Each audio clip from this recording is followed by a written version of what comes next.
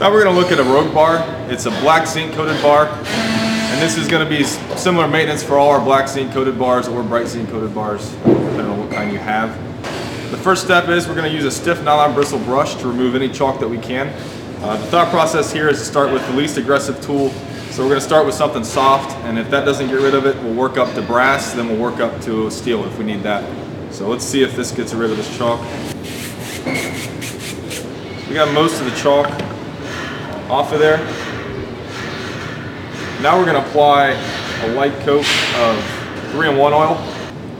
We're going to work that in with the brush. That's going to get rid of most of the rest of the chalk. Just going to wipe it down with our lint-free cloth.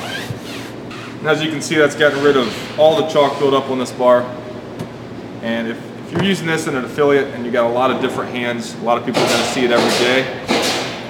One thing we used to do over at our affiliate in Gahanna is we would use an ammonia solution. We'd use 1 gallon of water to 1 cup of ammonia, and this will help sanitize the bars.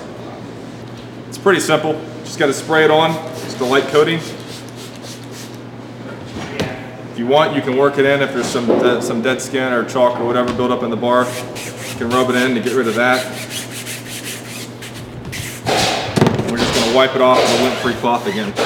For a black zinc or bright zinc coated bar, this is recommended, and it's pretty much personal preference. We don't do much maintenance on our bars here at Rogue in our gym.